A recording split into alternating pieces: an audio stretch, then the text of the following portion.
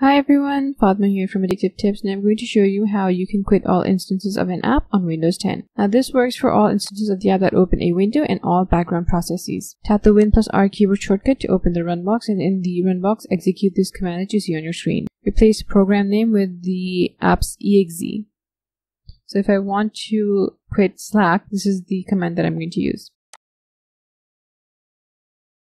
Now, if you're trying to quit a Universal Windows Platform app, the process is going to be a bit different because you need to find the name of the app's exe. To do that, right-click the taskbar and select Task Manager from the context menu. On the Processes tab, look for the Universal Windows Platform app that you want to quit. Right-click it and select Go to Details.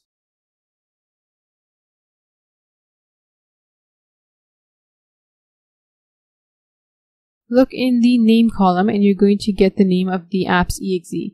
Go ahead and replace this exe in the command, and when you run it, it's going to quit all instances of that app. Thanks for watching. I'll see you later with more tech tips.